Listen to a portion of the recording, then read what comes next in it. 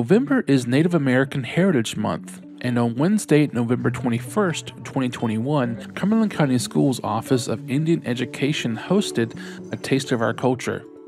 This informative celebration highlighted Native American culture through dance and a menu of foods prepared by the Office of Indian Education and local Native American volunteers. I think the one thing that they don't really understand is that we are, people also. We're very special people, and the dancing, the drum. Some people can't really relate to it, but it has a significance, it has a meaning. The songs they sing, it's not a chant, it's truly words and they're singing. And our songs represent various things. We do healing dances, we do, sacred dancing. They do the dances you see that it's sort of like warriors going to battle and things like that, going to find food for the people.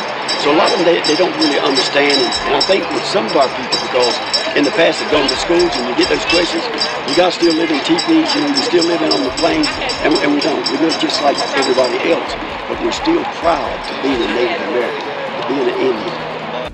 The drums were booming, the regalia was flowing, and the songs moving.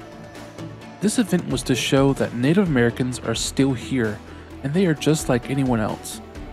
We all have our culture, and this was a little taste of theirs. First of all, we want everybody to know that American Indians still exist. And we want everyone to have a look into our culture and see that our culture is important to us. Our American Indian heritage is important to us. It's a big part of who we are. We want people to understand that we are not just a group of people that live in a teepee. We live in houses just like everybody else. We exist just like everybody else. We are still here just like everybody else. American Indian dropout rate is very high, not just in our county, but in our state and our nation.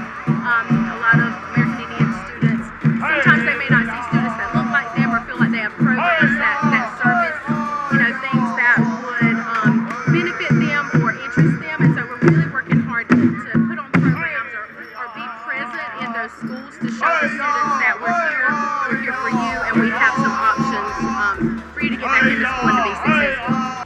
We are proud to have these amazing premier professionals honoring their Native American culture and enriching Cumberland County schools. North Carolina is home to 8 state-recognized American Indian tribes, and it is exciting to see Native American culture here, represented and thriving.